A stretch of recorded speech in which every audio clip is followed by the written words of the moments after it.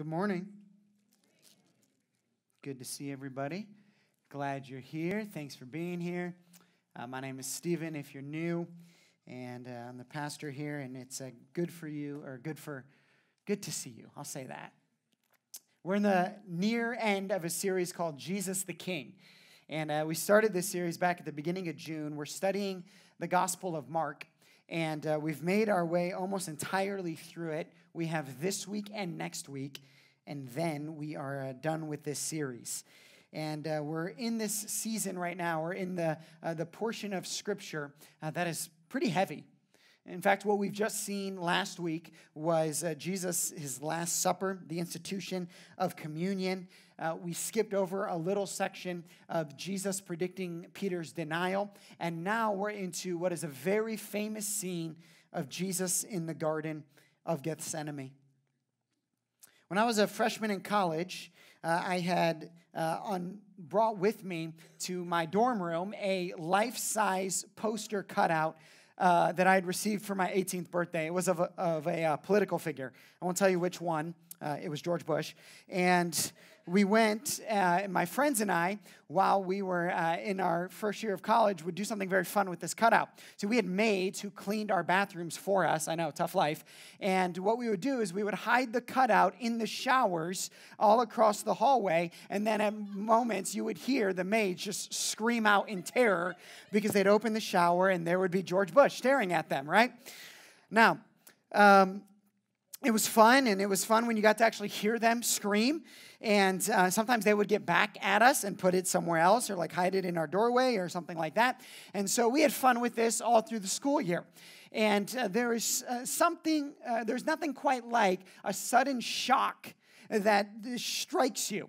Just this last week, I was surfing some news site, I can't remember, and this article popped up, and it said, local woman killed in African safari. Not that scary of a headline, but at the time, my mom was on an African safari.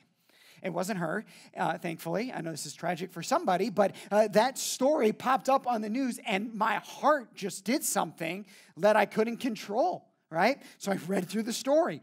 And there are these moments like that where you can't control how you respond. It just hits you, and your body has these natural responses to it. Jesus, we are going to see a striking response to something this morning. And it has been said by many and pointed out by many that if we compare Jesus' moment prior to death in the garden, it pales what would appear in courage to many other people. In fact, just a couple of chapters later in the Bible, there's this guy named Stephen who gets martyred for his faith in Jesus, and he goes out singing. Even Mel Gibson went out better. I mean, he just screamed freedom and died in Braveheart. We see these stories of heroes, and they go out with bravery, not falling to their knees. So why is it that Jesus didn't die quite so well? You would look at the story and you would think he's not as heroic as even those Christians who came after him, if he had been facing the same thing. So we're going to see this morning, what was it that Jesus faced that made him respond? Remember, he was fully human. We're going to see his humanity in this story. What made him respond the way he did? Again, if we had a title to this sermon, I would call it The Strength of Sorrow. The Strength of Sorrow. And so here we see Jesus. It says they went to a place, they being the disciples, called Gethsemane. Now, Jesus had been to Gethsemane before. He had been there probably with his disciples before. It was a familiar place with them. And so they go to this place, and Jesus knows what's about to happen to him. And he says to his disciples, "Sit here while I pray." Here's the first thing we have to see in this text. Jesus knows what he is walking into. He knows that he's about to walk into something very, very trauma-filled. He knows that the next moments of his life are not going to be joyous or fun, and he teaches us something, to go in and to pray in those moments. Tim Keller, in his book, Jesus the King, points out that throughout history, there are different philosophical thoughts, as well as just as humans, we know we often do many different things in the face of suffering. Sometimes we just want to be distracted. And so we're in suffering, and so we go do something else. We go play golf, or we put on a movie, or we do whatever we can. And it's not always bad to distract ourselves in the moments of sorrow. Another thing we could do is we could detach ourselves. Just try to get out of the situation and not think about it and be completely detached from reality. Another response to sorrow. Jesus does something else. He goes into prayer in the midst of sorrow. And it's like he's getting deeper into the sorrow. One thing we should take away from this text is that in the midst of sorrow, in the midst of overwhelming grief, we should be driven to prayer. We should be driven to commune with our Father like he was. Now, it says in this text, he took with him Peter, James, and John. Now, these three characters are oftentimes isolated with Jesus. In fact, the writer, Mark, actually tells another very significant story of when Peter, James, John, and Jesus were all together. It's in the Gospel of Mark. We didn't study it due to time. I think it's in chapter 8. And you could argue that the other time that Peter, James, John, and Jesus were alone was Jesus' greatest moment of divine or human victory. His greatest moment of divinity in his humanity.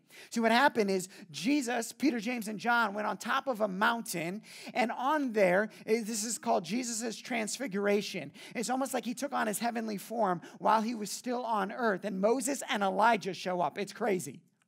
You can read it on your own. And Peter, James, and John are there with them on the mountain. Now, that moment right there has even become vernacular in Christian language, like a mountaintop experience, like experiencing God's presence in a way unlike you ever have before, because God manifested his presence on that mountain through Jesus in a way he never had or hasn't since in that moment. And he's with Peter, James, and John. And so in his moment of greatest victory, Jesus brings some friends with him. And in his moment of greatest sorrow, Jesus brings the same friends with him. And there's a couple other similarities. Now, one thing I think Jesus is teaching us is this, that unfortunately, some friends who will be with you in victory won't be with you in sorrow. They'll go with you to the mountain, but not to the garden.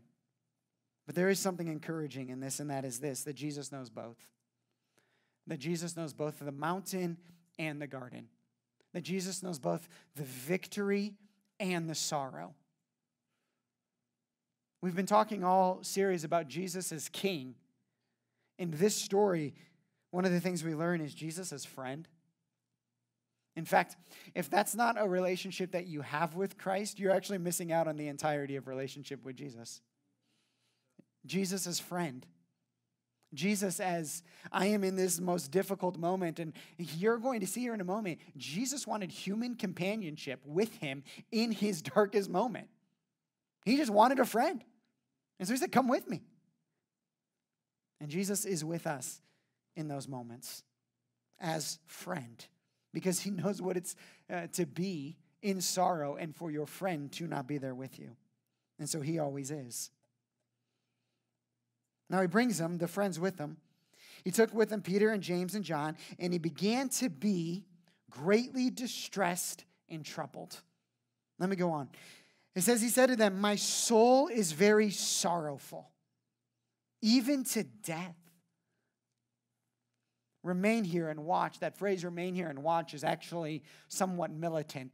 Remain here and observe. Remain here and fight with me. In other words, friends, will you stand with me right now when I need it most?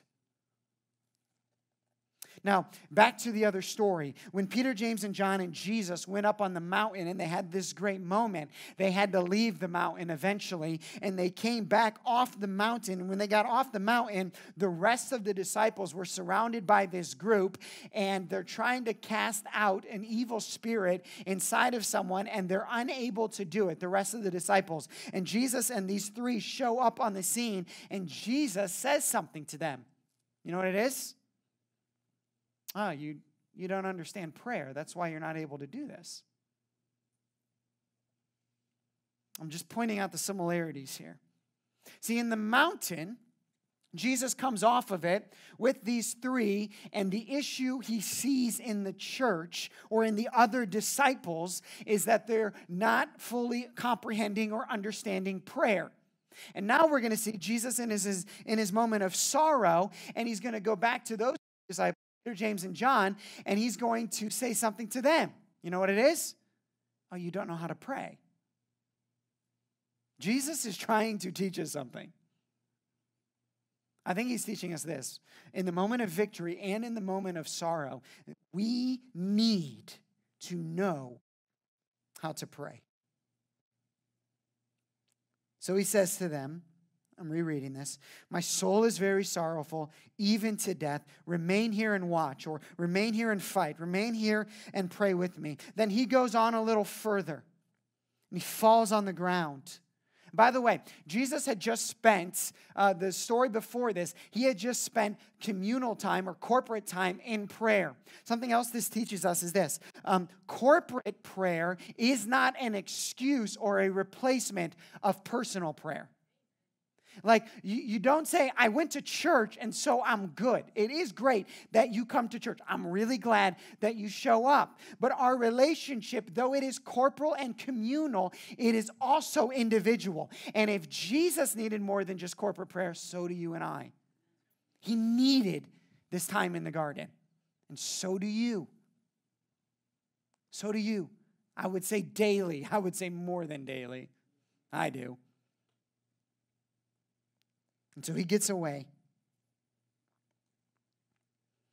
Going a little further, he fell on the ground and prayed. And this is what he prayed. That if it were possible, the hour might pass from him. Keller and other commentators point out, if you were making up the story of the gospel, the last thing you would put in there is your hero trying to get out. The last thing you would put in there is your hero saying, I don't really want to do this. Is there another way? But this is what Jesus prayed. It's what he actually prayed, and this is how he prayed it. Abba, Father, all things are possible for you. Remove this cup from me, yet not what I will, but what you will.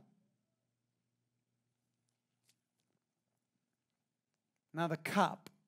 What does that mean? He says, remove this cup from me. See, all throughout the Old Testament, there are these pictures of God's wrath.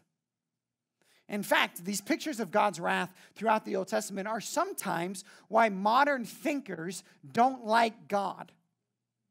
They look back and they say, oh, how can he be a God of love? I mean, look at the Old Testament. His wrath fell through the flood. His wrath fell on Sodom and Gomorrah. His wrath fell through the plagues. His wrath fell through sending conquering military in and just obliterating things. I mean, his wrath fell. How can he be a God of love if there's that much wrath in the Old Testament? Now, the first part of my argument here probably won't help. The wrath that we see in the Old Testament is just a foreshadow, a picture, a snapshot of the actual wrath. The flood, the plagues, the conquests, Sodom and Gomorrah. It was just a small picture of God's wrath. If I had a Hot Wheel of a F-350, and I showed it to you, and I'd say, look at the power of this Hot Wheel. And then I pulled in, out through there, an actual F-350. That's a truck, if you don't know. And I said, this is just a snapshot of this. That's what I mean. It's just a little metaphor for you. Picture all of that wrath. And what was that wrath for? And here's the argument. How can a God of love pour out wrath? And the counter argument is this. How can a God of love not? How can a God of love look at that which he loves and see something attacking it, seeing something destroying that which he loves and not provide justice for it? Here's the issue. Here's the issue, particularly for modern thinkers. This is 101 of Christianity. The problem is this. We think that we are innocent in the picture of God's wrath. But here's the problem. The wrath of God has to be poured out exactly because of me. I am the problem. There is sin in me. I have rejected and rebelled against God, as has every human. There is a sin problem within humanity, and it builds and it builds and it builds and it builds. Every human is the issue, is the problem, is sin, or has rejected and rebelled against God. And because God loves humanity, he has to deal with that problem. He has to respond to that which is destroying what he loves. So the wrath of God is a God of love dealing with the problem that is destroying what he loves. So what does this mean in the garden? Here's what it means. It means that for all of eternity, Jesus had looked to his heavenly Father. And every time he did, like in his baptism or on the mountain, every time he looked to his Father, he saw love and grace and mercy. They were in perfect relationship for all of time. And every time Jesus had been in relationship with his heavenly Father, all he could see was love and grace and mercy. But he sees something in the garden that another translation would say, it brought great horror upon him. It was such a shocking, scary picture of what he saw in that moment that it brought him to his knees and it made him sweat blood. What could do that? When I was in high school, a group of friends and I we were over at a friend's house, and we're just kind of walking, and he lived in a neighborhood near another high school, and so we were walking near that high school, and as we turned the corner, there were these two guys, and they were carrying a bag, and one of them pulled out what looked like to me a real gun and pointed it at us. And it was one of those moments where you're like, now I found out later it was a paintball gun, but I didn't know enough in that moment to be able to discern what was different, and it shook me. Now, I've also, not a lot, but I've shot some other guns or gone to the range with people who do. And, the number one rule of a gun, right? You never point it at somebody. That's like, never do that. Sorry, I think it's my shirt. But when you're there, when you're at the range, if the gun at any point ever kind of gets pointed towards you, even though it is completely incapable of firing, even though you know it's not loaded, it's like, whoa, don't do that. Don't point that at me. It's terrifying. In the garden, Jesus looks to his heavenly Father. And after all of eternity, up until that point, he looks at him, and instead of seeing love, grace, and mercy, he sees the barrel of God's wrath.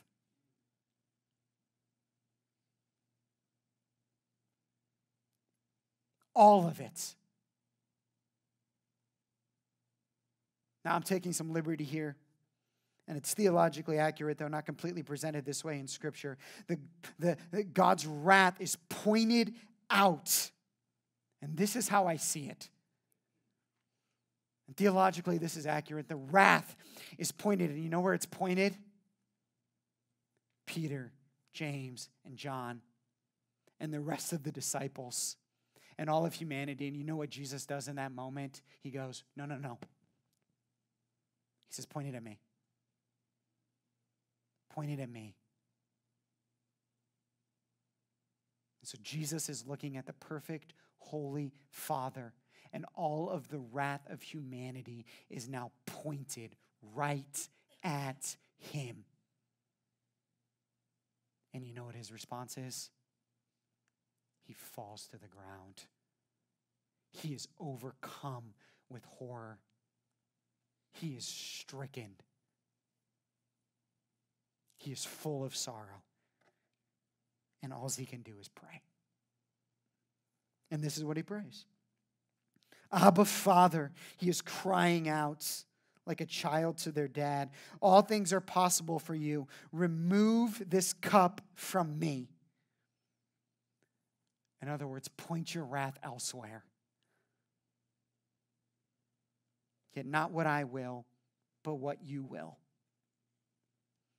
And then he leaves after this unbelievable moment. And he came and he found them sleeping.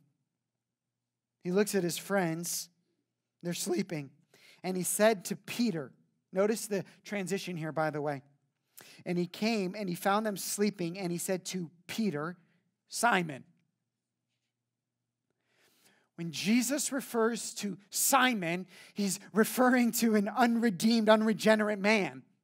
When he refers to Peter, he's referring to what Peter is going to be. And so he's looking at him and he calls him Simon. He says, Simon, are you asleep?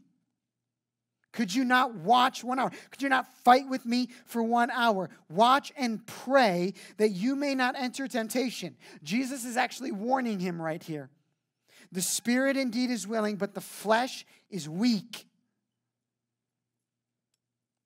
I actually think that's a picture of each and every one of us at some point, and of the church, that we would not be asleep, that we would be awake to what God is doing, and that prayer is the way to be awake, and prayer is the way that we get prepared for what is to come.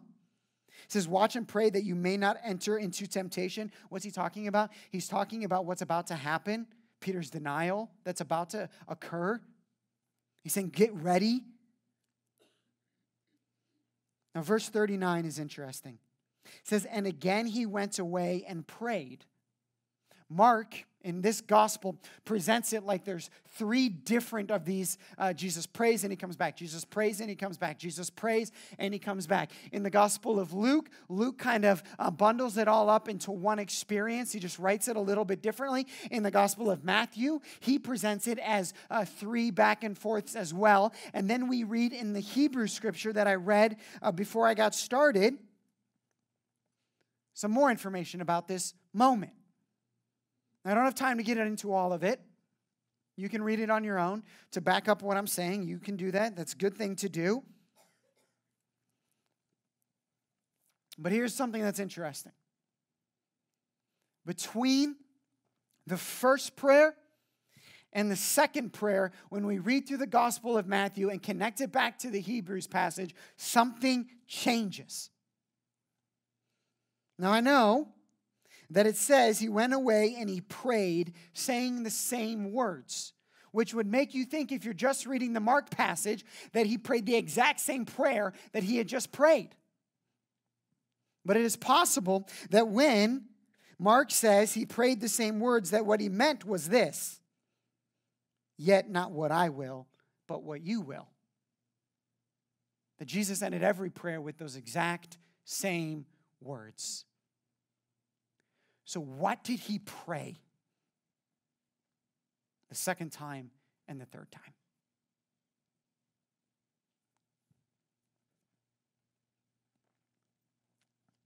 He had already prayed, take it from me. And he got an answer. And you know what it was? No. No. There is no other way. There is no other way to deal with this problem. You have to take on my wrath. So the third time he goes to pray, Jesus' prayer has changed. This time what he's praying is this: strengthen me to endure this sorrow. Give me the ability. It says he learned obedience, this scripture said. Through his sorrow, Jesus learns how to be obedient with the wrath of God facing him. This is what I would call the strength of sorrow. That in the midst of this moment, his prayer transitions into this: not change my circumstance, but change me. Change me. Give me the strength to endure this sorrow because of my love for your people, for me, for you. Now he goes and he prays again. And after he prays again, he comes back and he says, this is verse 41, "Are you still sleeping and taking your rest?" He's talking to the Peter, James, and John again. Then look at this guy who's speaking. He says, "It is enough. The hour has come.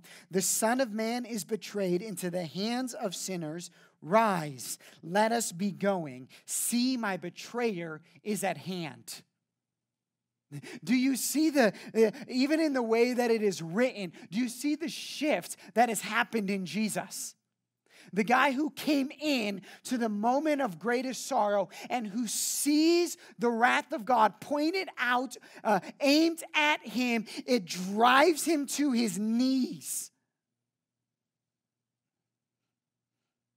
He says, in essence, point it all at me to save them and to protect them. The answer, again, to his first request is no. So he goes back in prayer again, and he goes back in prayer again. The Hebrews tells us, or the Hebrews passage, that in that moment he learns obedience and he learns strength to endure it. And then at the end, he says, rise. He goes in, he falls to his knees, he keeps praying. And now he says, rise. In other words, I will now go face this. Where did that strength come from? Those moments of prayer. Those moments of prayer with the Father. It taught him obedience in the midst of any circumstance.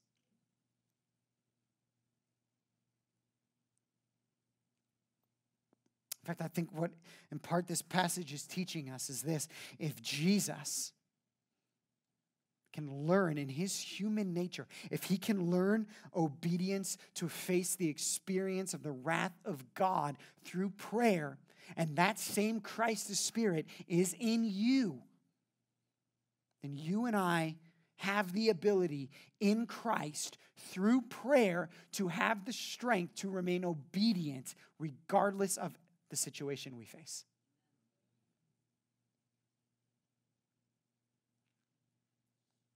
And I am not making light of your circumstance or situation. I'm not, because some of you have been driven to your knees, just like Christ was.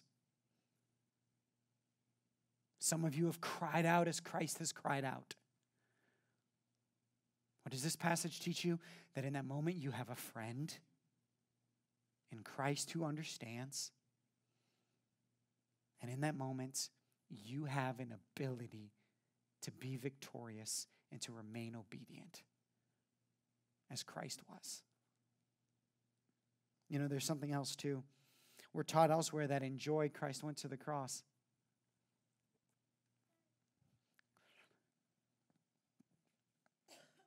In Christ, when Jesus is king, you and I have an ability to face the circumstances of life in such a way that makes no sense to the outside world. Jesus here, he doesn't downplay sorrow. He doesn't detach from it. He doesn't just get distracted. He doesn't say, it's going to be okay because I'll be in heaven someday. No, he weeps. He sweats blood. He knows sorrow. And you and I can know it too. We can live, we can experience it. We don't have to have trite answers to our sorrow. Christ did not.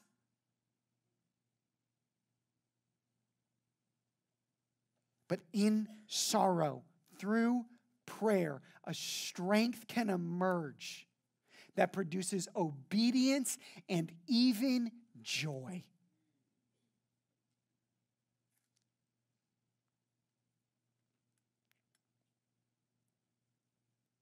And I can tell you, this is one of those signs that you can begin to know, man, I have been changed by him. When you can begin to walk through those circumstances and situations, and you can begin to see a perspective that is different. When you can begin to pray a prayer of obedience, regardless if the circumstance changes. That's a strength. That's a strength of sorrow. Now, if you think, I'm too weak for that, I can't do that. I don't know if I can. And I want to remind you, and I want to tell you in those moments to look back at this story. To look back at Jesus sliding in the way of the wrath and saying, no, put it on me. Put it on me, put it on me, not them. I want you to see someone who loves you that much. And next week we'll talk about how he then went to the cross and he conquered it and he was victorious over it so that you too could be obedient like this. Where does that leave us? Two things. First, it should make us as sorrowful over sin as Christ was. Now, we're not without hope. I'm not saying that. We're not a bunch of Eeyores walking around. But it should make us view sin and be sorrowful over it. To see the magnitude of it. And it's not that we should live in that, but we shouldn't dismiss it either. What else should it do? It should bring us to a place of desiring obedience, as Christ was. And so as I let you leave this morning here in a few moments, can I just ask you a question? Are you being obedient to Christ? Are you being obedient? Are you allowing yourself to be changed? Those behaviors, those thought patterns? Are you seeing what Christ did in the garden and how he became obedient through prayer and sorrow and saying, I want that. I want that. And then lastly, do you have this type of prayer life? Do you? Do you have the type of prayer life that in the midst of the sorrow, instead of running to distraction or detachment, you run into the Father? And I'm not saying you shouldn't pray for it to be changed. You can. But can you get to the place where regardless if it is, you'll be obedient? Do you have that kind of prayer life? If not, just begin it now. Just begin it now. Run to your Father.